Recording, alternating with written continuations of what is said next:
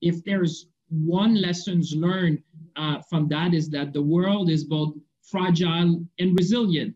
And I think that we have demonstrated collectively that no challenge is too big when we work together.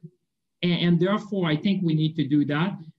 If I think about what's coming up and the opportunities, I think to some of the questions that were raised, countries are going to develop new industrial policies. I can see, and I'm happy to come in more detail, opportunities around supply chain, opportunity around the digital economy, and also opportunities around science diplomacy. I think that we have learned that we get better outcome when we follow the science.